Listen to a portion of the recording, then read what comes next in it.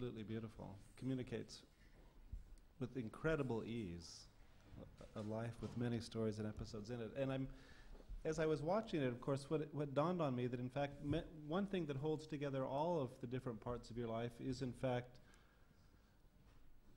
the image of architecture. Architectural imagery in a way runs between the archive,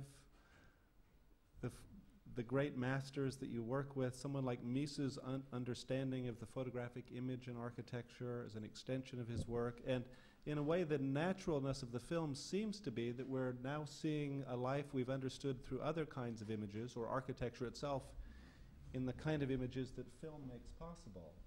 And I'm wondering if the medium itself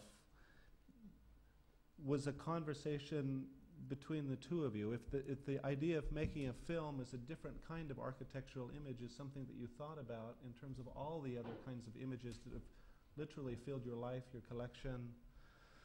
And I'm thinking, begin to think about it, but I have to say that I hadn't thought about it in those terms, and we never really discussed that. Yeah. But it's interesting that you would see that. It would just add another layer to the film, because the film is about layers, as you can see, and I was most interested in showing the complexity of this personnage, which is Phyllis Lambert, and yet not getting into a heavy kind of the documentaries that we were all trying to get away from. What was really important is the way that I tried to use newspapers, and a lot of them were faked, because when we were missing a narration, I would just have a newspaper made. We had a wonderful special effects man whose name was John Tate, and he made a lot of those newspapers. But Phyllis has a fantastic archive at the CCA, and she's very much covered by the press. As we learned here right here in your office, she was apparently interviewed, and she's very good at that. So Phyllis, what do you have to say now that you've seen the film several times? Well, I haven't seen it for quite a while, and I'm not sure that I know the person who was there. Somebody said, it's sort of detached from me, really. I remember the fun we had doing it, but it's something else out there. So if when we were to make a film now, which is 2 years later, what else would you add? Well, it's not that I would add anything to it. I mean, I think it's an entity in itself. You said you'd wished that there was more about the CCA, and I think that's a whole other issue. And I suppose, I think that, for me, what has been most important is like the building in the city. And so there's the Seagram building, which is very definitely that. And it's not the Seagram building, Seagram Plaza and Tower. I have to break that building. It's not a building. It's a kind of an oasis, a whole spirit in the city, and that's a big difference. So people are always talking about buildings as object, and I think nobody wants to really be dealing with that. And I thought you would say that you're now, as you say in the film, that you're no longer a practicing architect, and you're no longer an artist, which you were as a child, but you're a writer now. And that's very related to what you're doing today, and it's something that I wasn't able to treat really in the film, but that if I were making another film on you today, but I won't, certainly it would be about the book you're writing now. And I think that would be something that would be interesting for this particular public to hear from you. Well, it's a book on the Seagram building. I thought you said building. Yeah, damn it. It's just sort of terrible force of habit, I'm afraid. And it's a kind of, it is the culture of architecture in the city. And so it's a kind of the pre-project before I got involved, and then the building the building, and the major issues that Mies was working with, basically the landscape, and because that's what it is, I think I have to figure out how to get that point across. And then there's Philip and Light. There's a whole chapter on that. And that was published in Grey Room some time ago. And then there's a second, the third section is actually the building in the city. Building, there we go again. So I don't know, I'll have to figure out how to deal with that. And it really is how the plaza changed the zoning in New York. In 61, New York, had the same zoning since 1916. That's when the first laws were made or regulations. And it had been obviously changed to a certain extent, but the intent was changed, and it was into zoning that was asking people to do something they wanted to do, incentive zoning, rather than bad, you did the wrong thing, And so that plazas in the city, throughout the city, there was you were recompensed for that.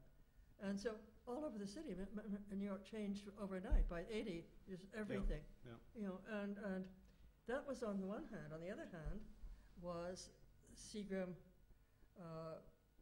was given a very high taxation.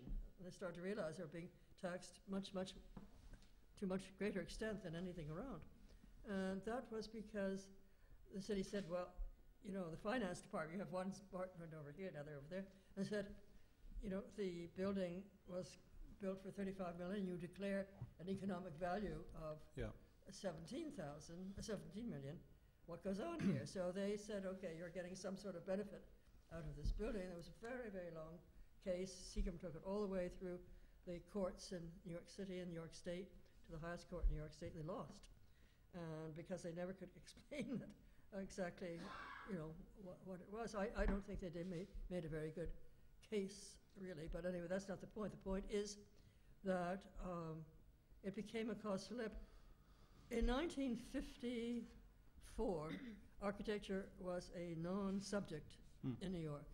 There had already been the UN building and the Lever House building, 52. Yeah. But, that was just considered by the real estate people and everybody else. Museum of Modern Art to the side. It just was, just another building, and they didn't think of architecture. But at the point, Seagram was really kind of a pivotal point, because also at that time, the McKimmey and White's great steel and glass Pennsylvania station was threatened, and unfortunately it did come down.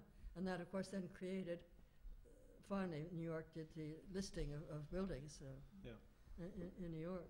So that was a kind of fascinating thing. Then the other thing was Seagram as a sort of cultural place. We had the plaza, we had sculpture that changed from time to time. And the plaza related to an exhibition that might be at the Whitney or at the Guggenheim or New York Museum of Modern Art. And then, so it became a kind of quite very interesting. And then actually the collections in the Seagram building, the fourth floor was actually a gallery, and it would be reported on in the New Yorker, things like that. And so, I had formed collections for Seagram, for the building, for, what were people going to put in their offices? Girly Varga calendars. And so those were absolutely wonderful, the photograph collection. But also there was a superb collection of drinking vessels. And then, of course, there was the Four Seasons and the Picasso and all of that. So it was Seagram was extraordinary about it. I mean, they just, I'd have to ask permission, obviously, but they just sort of said, yes, let's go ahead. And it was also a very benign place. People said that, the pools on both sides of the plaza, and people would stick there's a little tiny ledge, go on the bench and the pools, and people with their feet in it. And there was never anybody that was, saying, we can't do this, or none of this obscene situation one has now with all of that terrorism sphere. I mean, it's a set mindset. But it was absolutely great. And so it was a very important cultural place. I don't like the word institution in the city. And then the last section of it is, which is the only piece I haven't written yet, and that is continuity. How do you protect this? How do you make it longevity? You know, that's the same problem I have with the CCA. How do you make that work in the future? So those are very interesting problems. And the question of legacy. You touch on it briefly in the film. You speak of the years at Yale, and I can remember this quote in an interview with you from a few years ago, where you speak of and I think the word you describe Yale as an ungenerous place, and that's part of what gets you to think about Chicago, if I'm right, in studying, doing the graduate degree with, I think it's Myron Goldsmith. Well, this was Myron, yes. And it made me think about Chicago, and I'm wondering, as you talk about architecture in the city, what the experience of Chicago was like. I mean, in a way, beyond IIT, what's interesting about it is that it's a city with a deep modern architectural history, and in fact one that was quite a lot older than most cities in North America, given the Chicago frame at the end of the 19th century and early 20th. And if an interest in the idea of a legacy in modern architecture or modernism might first get thought about there as part of the experience of studying in Chicago. And then, of course, I also worked when I was there. You know, the IIT was in a part of town which, you know, Chicago had this terrible thing after 35th Street South. Everything was black, you know, after the First World War, actually. And they had a law where, you know, you couldn't checkerboard. Everybody in this block had to be black, and everybody, it was dreadful. Yeah. And so that I worked on an area called the Gap, and tried to see if we could, you know, how we could rework that in some sort of way. I'm afraid I knocked down too many buildings. It didn't really work. You know, I worked more on a kind of Hilbersheimer scheme, but it was the first experience I had with that. It was at the time when there was a new city, you know, laws coming in federally, and it was really very, very, very interesting. And so that, of course, prepared me for what I was doing in Montreal, as did, of course, my experience as an architect and developer in Chicago. Yeah. Chicago, sorry, in Los Angeles. Well, I wasn't in our office, but no, our office was in Los Angeles. But you know, you could learn to project into the future. That was a fantastic thing to say. You know, we did this hotel, and so you say, okay, the rate of the rooms now is $65, you know, a night, and then in a year or two it'll be 120 or something like that, and you could see it happening, and so that gave me a whole kind of other way. So it was the space and also the, you know, how one could work within the city.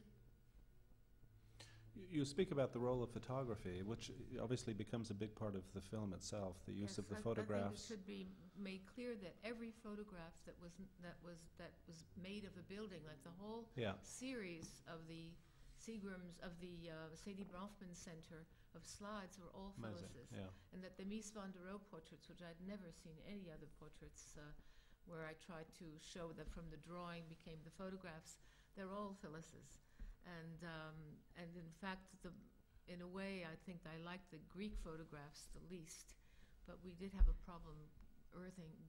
We had a problem. Trouble with one of my people. We had a trouble with that. Yes, we didn't. Every time I see the film, I think, oh God, those very banal photographs of the Parthenon. But yes, Phyllis is also a photographer, and also I think you should mention the fact that we forgot to talk about. Could mention it. Terrible. Here. All those photographs I took in Montreal, I took with Richard Pear, and the 4x5 format. In fact, we didn't show any of my photographs. They were all his photographs. And for heaven's sakes, I mean, I did all the research and you know, decided we had to see this building at 8 o'clock in the morning and this one at 7, and you know, and you worked on in the afternoon. And I took my own, you know, 35 millimeter. But those are all Richard's photographs, and of course Richard. Has worked with me. He was the one who formed me the collection. And there's going to be an exhibition of his work at the Royal Academy, I think in 11 or 12 or something like that, of the fantastic things he did. We supported him in Russia on the the buildings of, the 20s, in essence, constructivist buildings. So I feel terrible. I don't know why. I'm just completely mad. I just It was well, anyway, whatever, it's I don't even corrected. think we have them in the credits, do we? Yeah, We I do? think we Okay. do. I hope we do. I mean, God. These are the kind of things that happens when you're making a film over several years, and all of a sudden, the most very important people are suddenly forgotten. You don't even know how this can happen, but it's nice to be able to say so in public, so that if any of you out Exactly, there are yeah. Richard Pear's friends, you'll remember that he was remembered. What was the today. length of time you worked on the film? Pardon? The length of time you worked on the film. How long? Well, or how do you since describe? How do you? it's- Yeah. It took a lot longer than most films, but that it's also because I do live in Paris, and it wasn't convenient for me to spend all my time as you normally would in such a documentary. So, also, as I said, the film started out being an abécédaire, and was with my little camera, and there probably wouldn't have been so much of my footage in the major film, which was supposed to be shot in HD, if Phyllis hadn't gotten really sick and had a laryngitis, it simply wouldn't heal. But now I'm happy, that is, although the film, as you can see, everything has been stretched out, so that sometimes the proportions are a little bit awkward, because they took a small DVD footage and stretched it out to HD, so things are somehow out of What's proportion. HD? High definition, which Oh, okay. is you The- have the to wider know screen, the wider yeah. screen. But this is only my own quirkiness, but I worked very, very hard on, and nobody's ever mentioned this, but I will mention it myself, that we worked with HD professional footage. My camera was the small DVD, but still in 4:3 footage, and I tried very hard to make different Aspect formats ratios. and aspects, Yeah, yeah. so that there are actually 3 aspects in it, where she's watching her own home movie and a 4:3 Yes, that was standard, my own and- movie that I did for my father's birthday. and that was Yeah. part of it, and then we have the HD, and we have anyway. It took a lot of time, and that took a lot of money, because we did have to spend a week making those frames. And I always hope that somebody in the audience will say, "Hey, but nobody ever does." Nobody ever does. So maybe the next time I won't work so hard on the aesthetic aspects of this film, but that did take a long time. Yeah. Mies always said, it's the things that nobody notices Exactly. that count. Yeah. Exactly. The detail. I was No, not the detail. It's just the stuff that people don't notice. When we're doing secret building, and first of all, there wasn't a granite sidewalk. Nobody was doing that. But instead of a steel curb, he made a granite curb. And somebody said, "Well, nobody will notice that." And he said, "Yes, that's just the point." Yeah, amazing. The home movies are quite amazing record of the early portion of your life, and I'm wondering if there's. Yeah, I'm thinking particularly of the photographic record of Seagram as it's going up. Is there a kind of filmic archive of that also? Were you ever shooting? Yes, we With did. We started one with Henvar Rodokiewicz and Ricky Leacock as the cameraman, and somehow they just never got finished. Yeah. But Do- is that footage from that? I think they're just pouring the bronze sheets into. I think that's the only footage from that. No, because this is really an interesting archival point, because Yeah. that footage that I worked into the my spoof of Citizen Kane and the News on the March, all the footage from the Seagrams. I think. Could you Comes from talk for a that. few minutes and I'll be right back? Okay. Sure. Do it for me too. So, we got that footage from Seagrams, but it didn't have any labeling on it. And I asked Ricky Leacock. She said Rishi that she thought that Ricky Leacock was the cameraman, and he lives around the corner from me in Paris. Huh. And he said, "Do you think I did that?" And I said, "I really wish you would tell me if you did, because I'd like to put your name. Having Ricky Leacock's early footage on your own documentary is kind of." He said, "But I'm really not sure. I'm really not sure." But she doesn't know either. And nevertheless, that footage didn't come. We didn't have to pay for that footage, so that's how we know that nobody signed it, because that's one problem of documentaries, is that you have to pay heavily for any kind of footage that you use that is not shot by yourself. And so I think that is really fantastic footage, and it worked perfectly well with the little medallions of the 4 architects. Every time I see the film now, I think that that is the weakness, in a way, of the film, is that the architects are so laudatory, you know, and it's so fantastic, and it's so this and it's so that. Nobody makes any criticism of it. But in any case, it did work well, especially for the reminiscence that Rick Scafidio had, where he actually remembered going up on the roof, and we managed to be able to get those roof pictures as if he had shot them himself. So I do like that sequence for that. Did you find in the collection itself, are there films and moving images? I assumed almost all of them would have been within the collection at the CCA. You're suggesting. What do you mean? The Seagram's footage was, but otherwise we got things from television and you know, of course, when there was television coverage, or as I say, newspapers and the press. We had a wonderful documentary researcher, you say in English, we say documentariste in French. She was quite wonderful. We spent a great deal of time in the planning the archives and looking through. You cannot imagine the number of photographs that are in her own Phyllis Lambert archives, the photographs that she's taken of everything. And that is what was very, very time-consuming, but which was also a lot of fun. And that's where I realized that, in a way, there's a whole other part of her that she could really capitalize on, and that is her photography of architecture, because she has covered many, many, many, many subjects. And at one point, when I was going to do the abécédaire, I was going to also, you know, A for architect, but I was also going to go through all the countries and show, you know, the photographs that she had made for the different letters. Rome, R for Rome, because she's covered everything. It's really a fantastic archive. And unfortunately, the person who did not feed me the photographs that I wanted, meaning that I had to put in those rather boring photographs of the Parthenon, he's the man who should really be doing this, but he's now into other things. So, voilà, it's work to be done. If any of you want to propose yourself for doing the Phyllis Archive photography and getting a grant for it, now she's not here, I would suggest that you do this. Are there any questions here in the audience? We've talked so much, and it's always... You mentioned before that you wish there was more about the CCA collection, or about the collecting and have this kind of extra footage. I was wondering if you could expand on that, what exactly you wish. Well, I really wish that we would have 1 hour on her film, on her life, which would be this film, and that then the National Film Board would kindly allow me to do another hour that would be totally devoted to the CCA and the collections, because the collections are really fantastic, and I feel that I did not do them justice here. But this ended up being a television film and not a film produced by Phyllis Lambert or the CCA.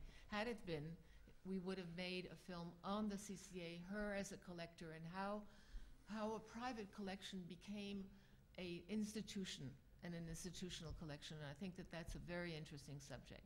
But television today is not interested in subjects like that. I don't even think the BBC would be interested in that today. And if the BBC wouldn't give money for a subject like that, certainly Canadian television, who doesn't even realize what they have in Montreal, in the CCA, was not willing to do that. And they actually helped me cut out a lot of the stuff that they thought was too,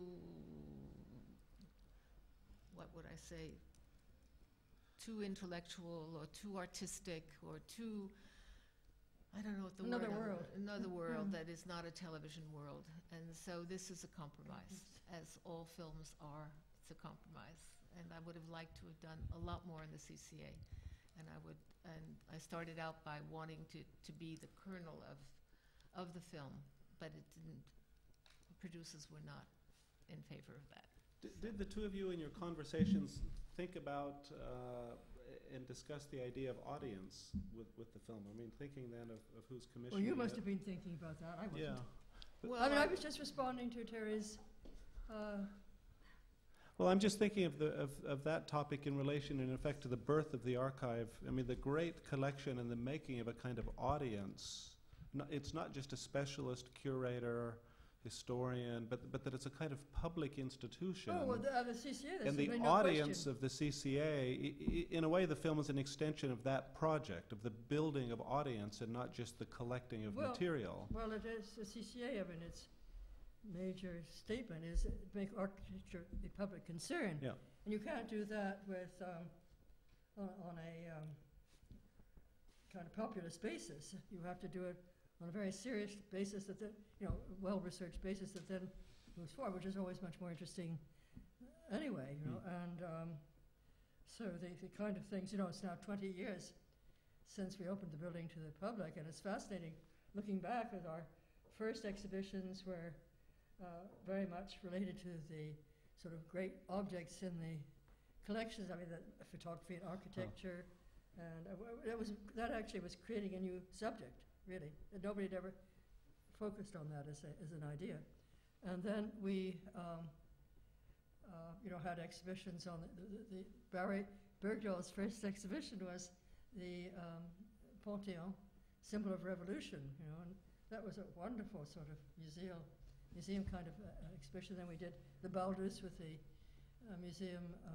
Metropolitan Museum in New York. But then we sort of said, well, okay, fine, but we want, how do you make architecture a public concern? We did numerous exhibitions on Montreal, research that had never been done before. I did an exhibition in 1982, was it 82? 92, on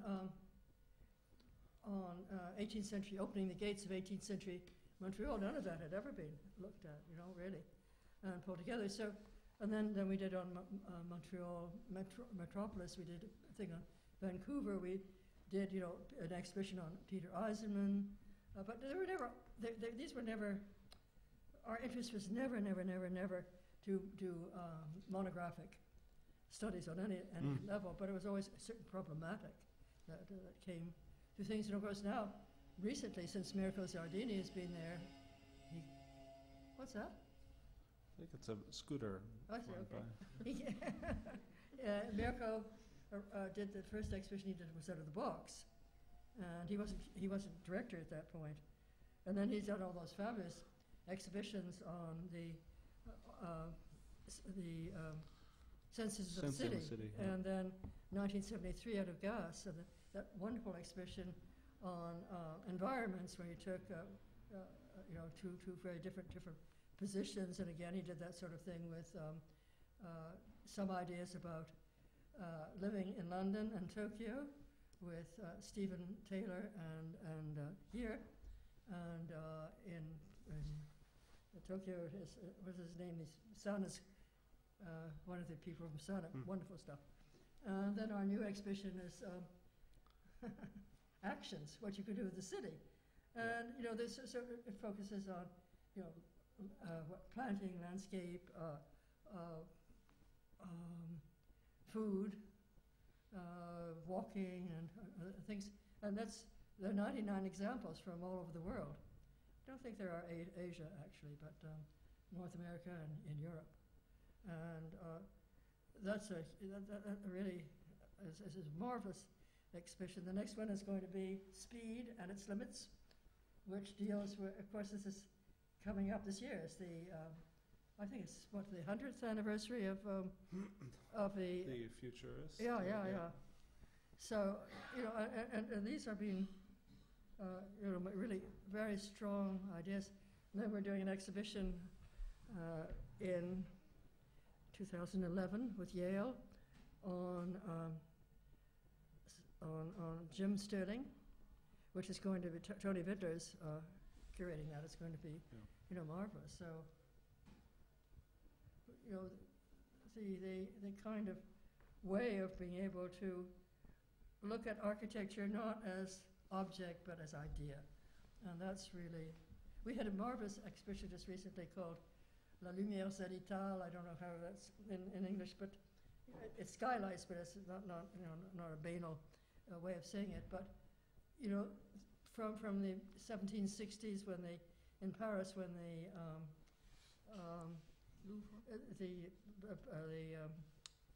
what is it called? The Haymarket. The Grand Palais? No, pardon. No. Not a, no. No. The huh? No, it Oui. wasn't Les Halles. It was much later. This is 1760. Oh. That's 1860. This was The Hubert paintings. this great dome that grain was put under. The Halle Oblé. Oblé. And they needed to cover it to protect it, and they needed to get light in. And so it really was much more of how they were used in terms of functioning. For example, there were photographs from Chicago in the early 20th century of these tenements where the courtyard was there, and they put light to bring it in. So, and then of course the great railroad stations. Well, you can imagine what kind of material was in there. It was absolutely fabulous material, but there wasn't any interest in that as a, say as Baldur's and blah, blah, blah. But it was really kind of how these, what these mean in the life of the time and the city. And so that was a marvelous exhibition. Just to give you sort of an example of, non-object kind of oriented things. Well, and of the city itself becoming increasingly a topic of the shows, certainly at the center. I think as that topic has emerged and become more prominent, I'm wondering if you might say something to us about how what you perceive of as the audience that you're speaking to and working with might or might not have changed over the years. Now that we're at 20 years with the center, I'm just curious. I think that we all changed. Yeah. And I think the audience has changed. Not only, in Montreal, the CCA has been there all the time. There's been lots of the other museums start showing architecture, so that's great. But I think that people have changed all over the world. I think the non-object position is not just the CCA. I think it's a very strong position on many levels, and the concern of the city and the concern of landscape. I think that the idea of the census of the city was that the city is not just visual, as it always been, but there are all those extraordinary things of the sound, of the smells, the surfaces, and the seasons, these things that change it. But I think that I guess our exhibitions, our earlier exhibitions were, very kind of magnificent, but well, I guess, the great exhibition we had was before the earlier was the American lawn that Liz Diller, it was Georges Tissot's idea, but Liz Diller was the one who installed it in an absolutely brilliant way. And, so that the whole question of lawn, landscape, in how that changes in terms of social, political, architectural, urban, issues. And what was your question? Well, I was interested particularly in the audiences and how the CCA, although it comes up also with the film, how the idea of an audience might help shape your thinking about either the role of the institution. I'm particularly interested in, I guess, a more general question about architectural culture. Is it changing? How is it changing? Yes, it's changing. But I think you have to say that we don't sit there and saying, what does the audience want to think? Exactly. Because I think that you're a place where you want to lead the thinking and not follow. But at the same time, we're part of the world, and the world has changed its positions, and I think everybody, one of the big changes everywhere is the interest in contemporary, and not the historical, the contemporary. Now, maybe that's good, maybe that's bad, but I think it's very important that the issues of the time be presented. And the audience, we have gained a greater and greater audience, and mostly young people. We're interested in people from, like little kids to, young architects, and 14 to 37 or 34, 5 or something like that, and that's a terrific audience, I mean, we don't have all those silly ladies that go to Museum of Fine Arts and things like that. Can we open it to questions on the floor? Does anyone? Is the CCA running out of space? Pardon? Is the CCA running out of space? No. No, well, I'll tell you one of the things we're doing. No, we're not running out of space. We are actually, where other people are building bits of buildings aren't exactly building, we're building a fantastic website. We have a pretty good website now, but it's just a good website. But we're really doing one that's going to make our collections much more accessible and ideas. I mean, we're on Facebook, we're on YouTube and all that sort of stuff. Is that changing your idea of collecting, of what to collect? Well, I think we're about, yes, it's a very good question. We're at the point now of saying, okay, library, what is it? It's, always the things from the past, but the contemporary thing, what is that? What photography? That's changed radically from the time we started, radically, 30 years ago. And I guess those are the two major issues. And of course, there is also a very interesting problem. We work a lot with the other universities. For example, when we did Out of the Box, Columbia took both the Head-Centered Price section of it and then also the Guatemala Clark section in two different exhibitions. And we've worked with MIT students on the Hall building, and so that it's just a very good kind of interchange. But I was taking myself away from my point. You said how had the your idea of collecting has changed with the different types of. Well, of course, the architectural thing is the real problem. Is what to do about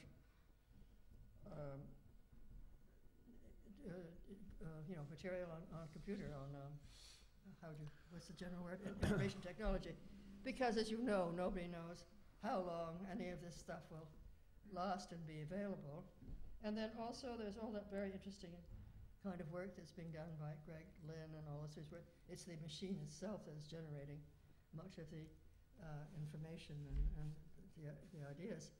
And so we'll work closely with the universities on that. We'll have a curator who is a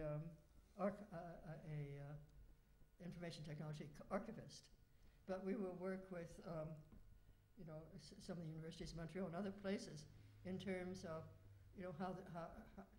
how one can deal with this material. Montreal is a pretty interesting group of people at Université de Québec à Montréal and Concordia University. They've formed something called Hexagon, and they have various studios about dealing with various aspects of that. So, this is something we could work with people. I mean, we're working now with ETH in Zurich, and we'll sort of spread that. But we'll see how that but it's a problem to really be dealt with. When Peter Eisenman says at the end of the film that you will go down in history for what you are collecting of the 50s and 60s, could you elaborate on that? Yeah, well, that's pretty good stuff. We started collecting, I guess, Peter's work quite a long time ago. And we did that one publication on but what do you mean by his work? It's not really his work that you're collecting. Their archives, aren't they? Yeah, well, that's the word. Yeah. No, but I mean. Yes, we'll go. Okay, let's go back to the archive. That's very good, because we've never been interested in the one drawing that represents a building. As photographs is different, but even so, we like photographs that move around the building, but or that are somehow development of an idea rather than just object. An object. And in the archives. We have, all of the documentation pertaining to the work of an architect over time, or a project over time. And this was something, John Harris and I were very interested in back in about 30 years ago. And so we've always collected in that way, in depth, in certain areas. And so that it's the ideas, the ideas, I don't know if you saw that little exhibition of Corbusier at the Riva, but you know, there's some of those wonderful little idea drawings from our collection there. And I mean, these are the kind of marvelous things, but also, you know, those kind of working drawings and the problems that come up, the change over time in a project. I mean, those are all very fascinating things. So that, yes, we collected Peter, John Haydock,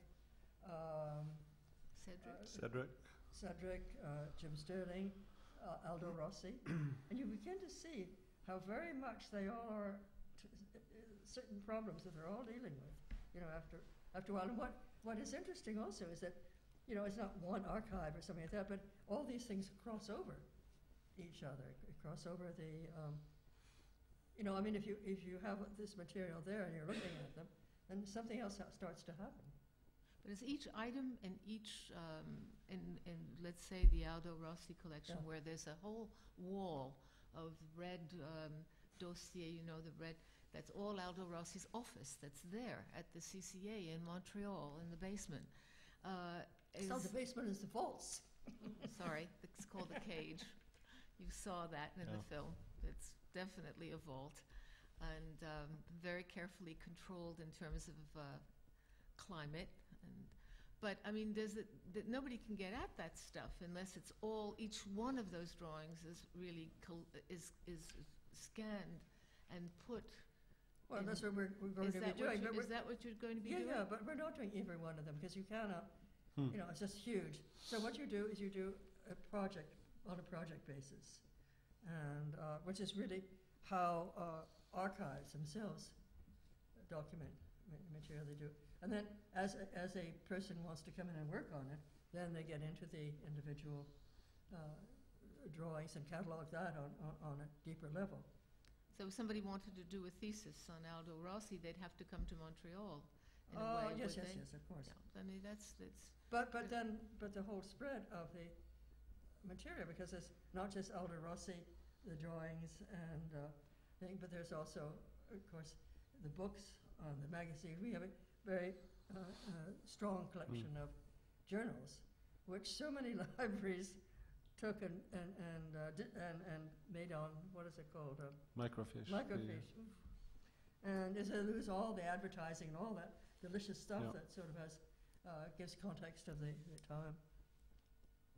And we have a lot of, you know, ephemeral kind of stuff like the advertising in architectural journals, those sort of things. It's marvelous material too.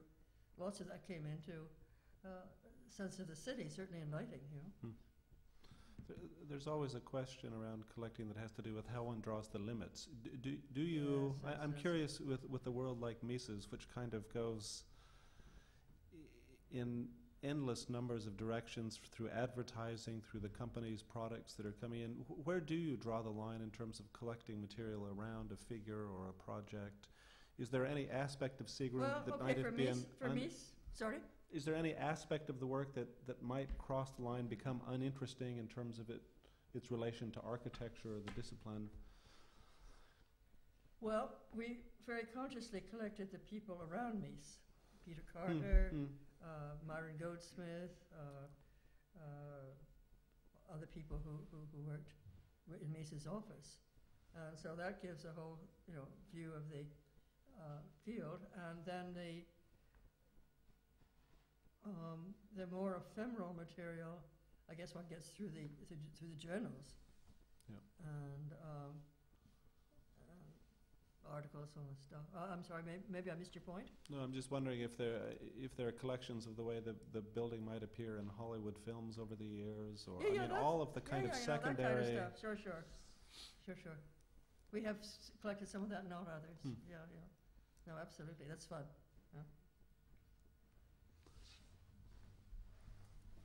Questions? comment, observation. Comments, end of film, reviews. Oh, goodness. Think of something interesting to say. Great. It's sort of about ongoing archive, but when you initiated the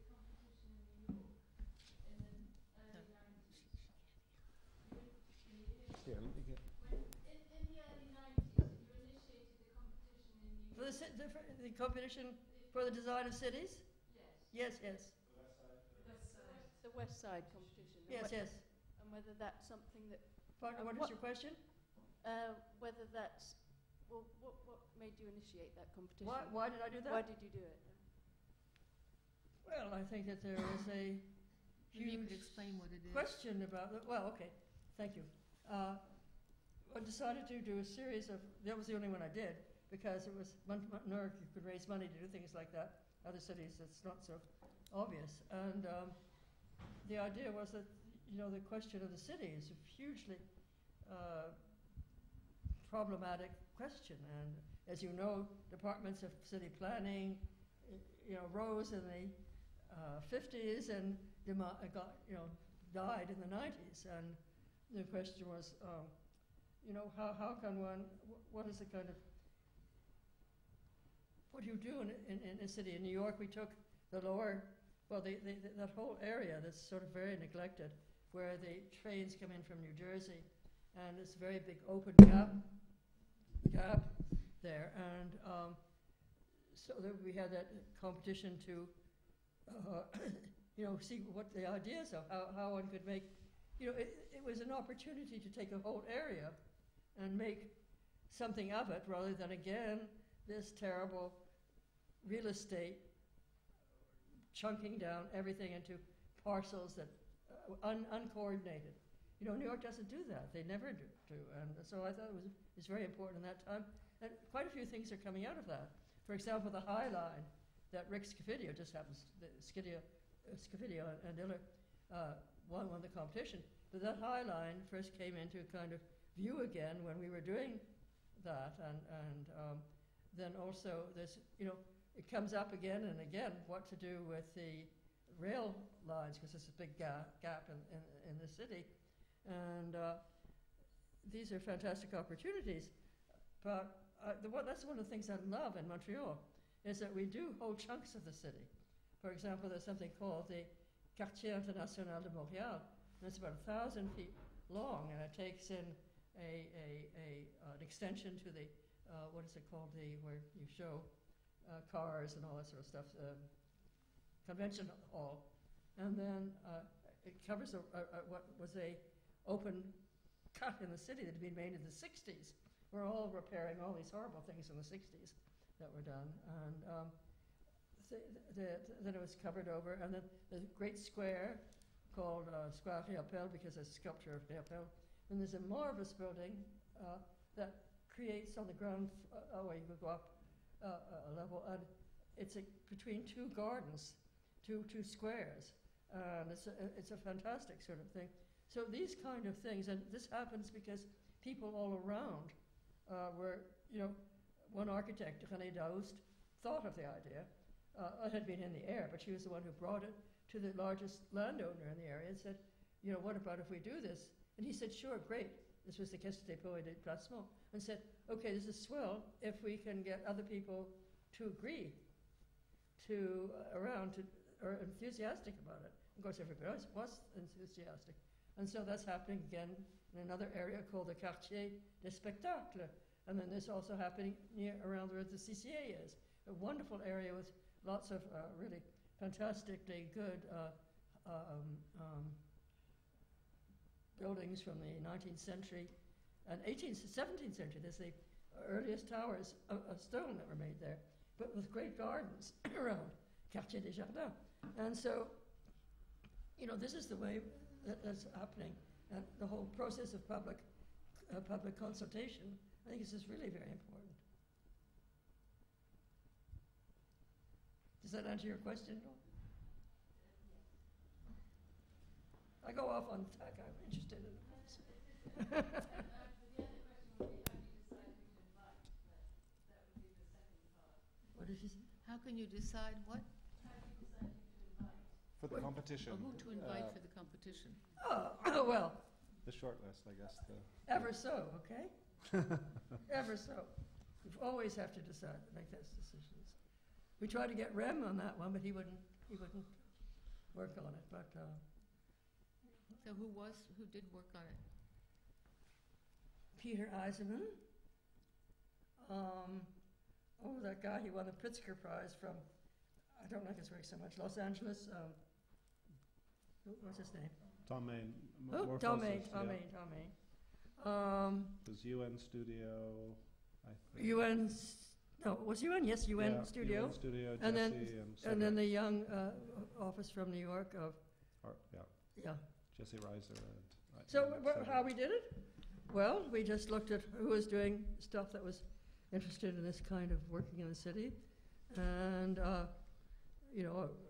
Ralph Lerner was kind of the professional advisor on the project. And a lot of us talked about who should be in it. What was the phrase that was it in the film or in the introduction before? Could have and should have. Oh, yeah. Who could have, who should have. Yeah. Say that again, Those who could and shouldn't, those who should and couldn't, Yeah. and those who could and should. Exactly. Any other questions? Phyllis, thank you very much for the evening. Teri, you too. Thank you both for coming in and showing the Yes, film. and the and evening wouldn't be here if we it look weren't for forward to Teri. Citizen Lambert 2 when it comes out, and you'll show that here also. Please, thank you very much.